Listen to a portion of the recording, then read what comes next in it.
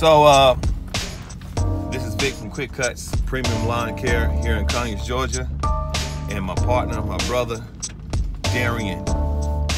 So what I wanted to talk about today is how to avoid problems in lawn care.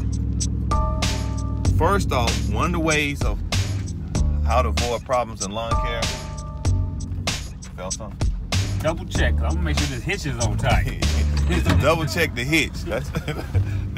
That's a good way to avoid problems in lawn care. Making sure that the hitch or your trailer don't go rolling off on the highway. And I guarantee you, we ain't the only one that don't happen to. We good.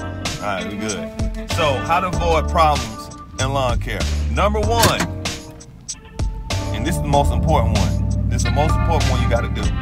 You can't avoid problems in lawn care. They're coming. So, the number one thing is to get your mind right. That problems are going to happen. Okay? So that's number one. Get your mind right, knowing that problems are going to happen. Number two, once you identify a problem, remember that problem existed. You know why? Because you're going to come up with a policy to avoid that problem in the future. I'll give you one. Our deck this morning on our stand-on mower, it wasn't cutting even. Darren had told me about it, so we had avoided it due to the fact that it's raining today, got a light drizzle. We said, look, we're gonna take the time to level the deck. Well, guess what we doing as we trying to level the deck? We find out what that the left tire was flat. The left tire was flat. So you're gonna have issues when it comes to cutting level. That's right. Check your air pressure. Yeah. PSI. Yeah. And we ain't think about it. We move it. Now, even though we put the air in it, it gave us maybe about a quarter. It gave us a quarter of an inch. It was a quarter of an inch off. So we still had to fix the deck. And after we did it, it was easier to fix. All right. So that's one.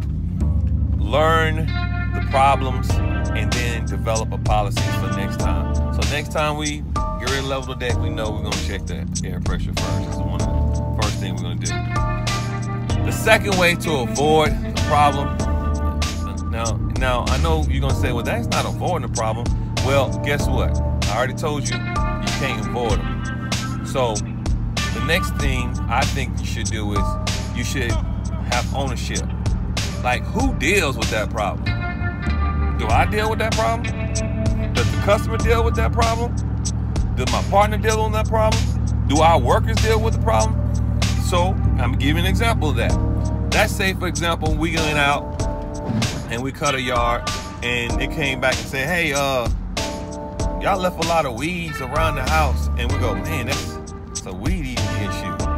Who problem is that? Now, initially, it is our problem. In other words, we're gonna tell the customer, sorry about that. We're gonna come out and straighten it out.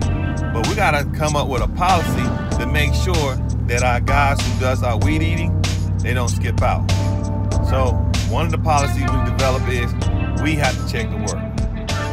That's what we gotta do. We gotta go back and check the work. And I guarantee you that problem happened at the end of the day.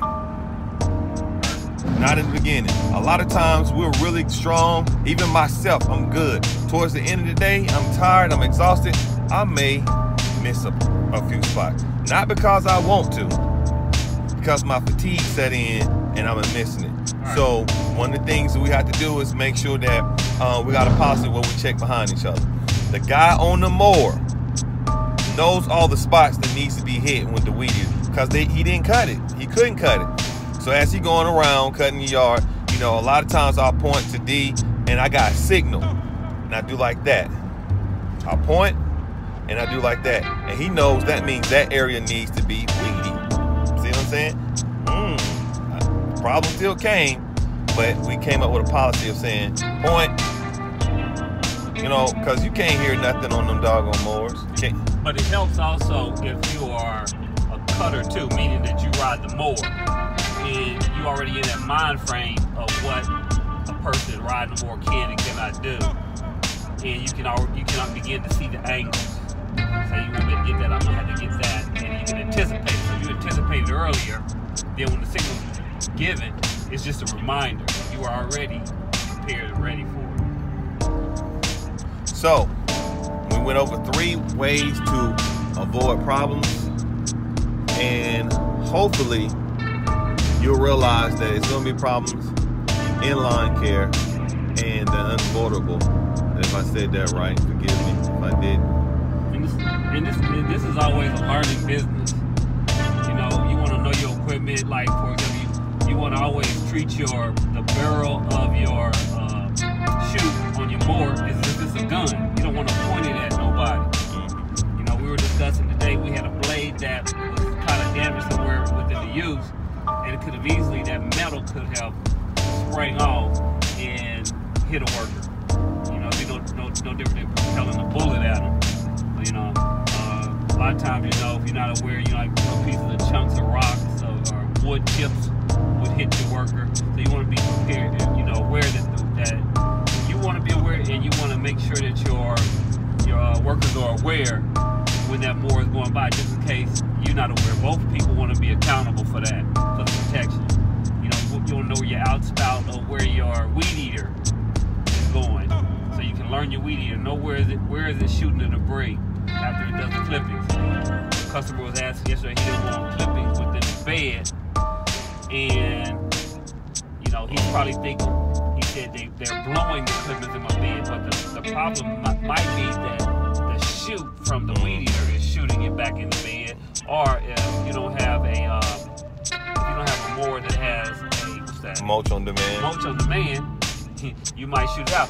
And depending on how high the grass is or when the last time had a service, the debris bounces off and then splatters everywhere, and you might be doing everything right. So you got to be able to make sure to let the customer know this is not on you.